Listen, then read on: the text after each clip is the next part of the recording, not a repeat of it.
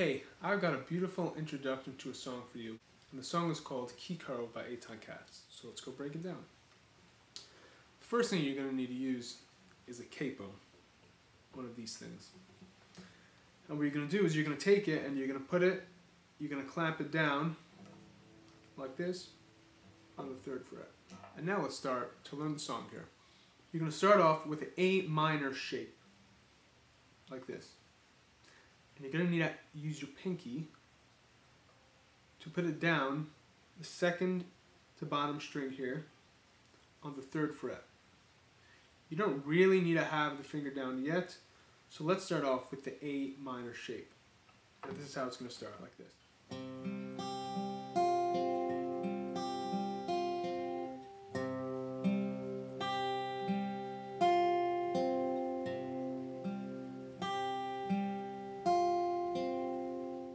Just going to start off here by the 5th string.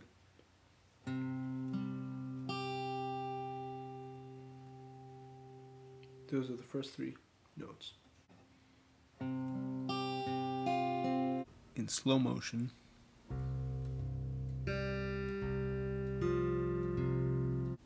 the second time you play this pattern, you're going up to the 4th string instead of the 5th string.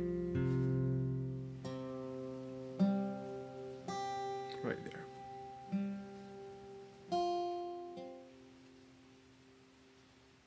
If you notice there, he likes going back up to these 2 strings here. Alright, so now let's go from the 1st chord to the 2nd chord, which is going to look a bit like a G shape.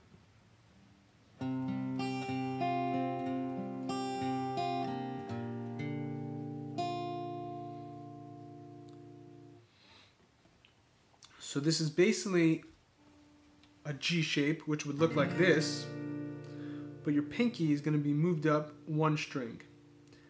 And you might be used to playing the G chord like this, although right now you're going to need to play it like this, because you're going to need to use your pointer finger in a second.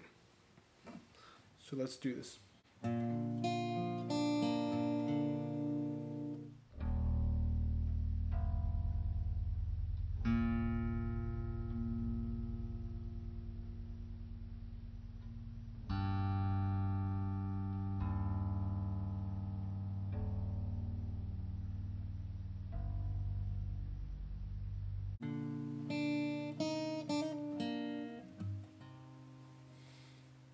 Let's look at the hand on the fretboard.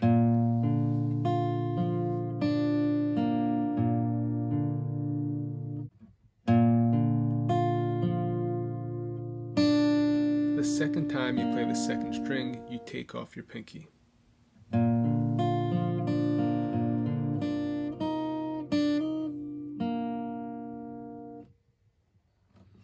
So this part is a bit complex over here, and we're going to break this down a bit slowly into about 5 parts here. Open note, close note, open note, hammer on, pull off, and the note on top. And then back into the A minor shape.